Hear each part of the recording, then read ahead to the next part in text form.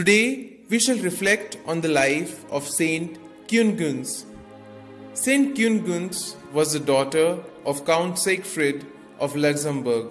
In the year 999, she married Saint Henry, Duke of Bavaria, who ascended the throne in the year 1002 upon the death of Oho III, taking the title of Henry II, and was crowned emperor by Pope Benedict VIII in the year 1014.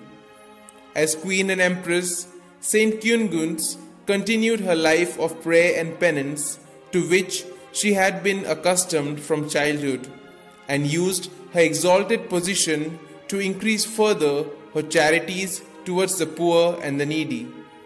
With a saintly consort, she founded and richly endowed the bishopric of Bamberg in central Germany and a Benedictine convent of nuns at Kaufnang.